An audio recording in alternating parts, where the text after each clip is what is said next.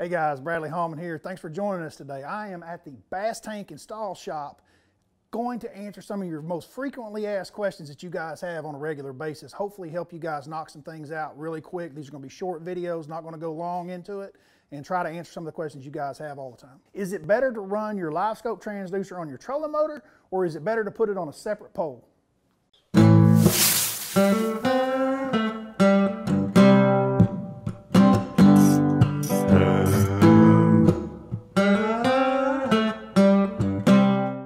All right guys, if you're running a bass boat like myself, I personally prefer it on my trolling motor. Most of the guys that I know that are running this thing at a very high level have had a lot of experience running it. We all prefer to have it underneath our feet.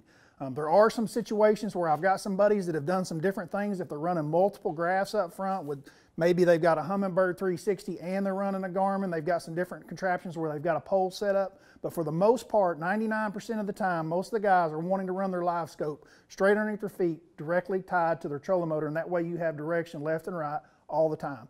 The one thing that I know that is different on a pole is that if you guys live in the Great Lake area, something like that, something where you're using spot lock to hold you in a wind or current, could be a river system, and you're wanting to position your boat with spot lock and it holds you in a spot, but yet you want to look up current into a different direction so that the boat or off to the side of the boat. Those are the guys that are really having a lot of success by putting it on a secondary pole.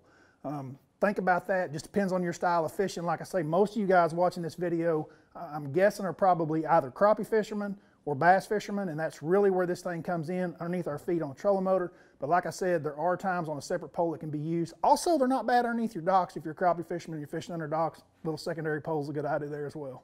Oh, and by the way, guys, here's another big advantage to having that thing mounted on your trolling motor. I've noticed traveling the country, whether we're at Lake Lanier chasing blueback herring fish or here in Oklahoma where I'm brush pile fishing, having that thing on my trolling motor allows me to actually chase active fish that might not be related directly to cover. They might be off structure. That's a term that we use a lot in fishing, meaning like if you've got a point and the fish is actually not sitting on the point, he's off structure, but he's sitting out here suspended in 20, 25 foot next to the point.